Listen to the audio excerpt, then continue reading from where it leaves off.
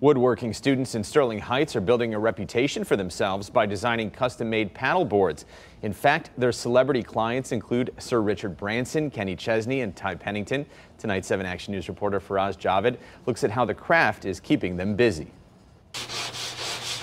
Heather, Hannah, and Jacob are part of this woodworking class at Henry Ford II High School, and they never knew that learning could be so fun. I had friends who took this class and they just made like longboards and stuff, but I never knew they made stuff like this. 18-year-old Jacob is referring to this paddleboard that the group built for country music star Kenny Chesney. And Heather, who is a senior, says a lot of thought went into the design. The key things would be Who Lives Like We Do, which is his name, his tour name.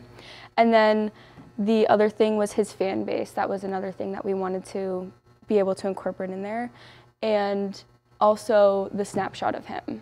When you first found out that you're going to be designing a board for Kenny, how did that feel? Very exciting, kind of nervous, because it's like if you mess up, this is for a big celebrity, so it'll matter. Their teacher, Chris Davis, says, among other things, the class teaches responsibility, and that's key for their growth. Most time when they come in here, they've never built some of the stuff before, just like anything they take on in life. And then at the end, you get to look back and look at some of the projects that you've made from scratch and be proud of that. And the cherry on top is when celebrities rave about their paddleboards. My paddleboard is so beautiful, it's art. I'm gonna hang it on the wall. We are so thrilled. We cannot thank you enough, and you guys are super talented. I just couldn't believe it when I saw what you managed to achieve.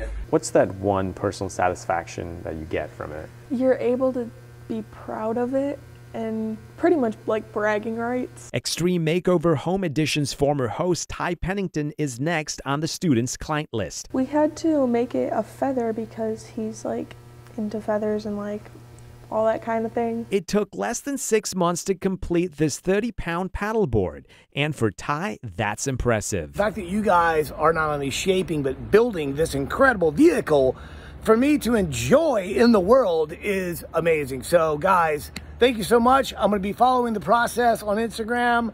So I cannot wait to see what this is going to look like. I am super, super stoked. Technically, these boards are not for sale, but you can get one made by placing a donation. However, Chris says with back-to-back orders, the wait time right now is 3 years out.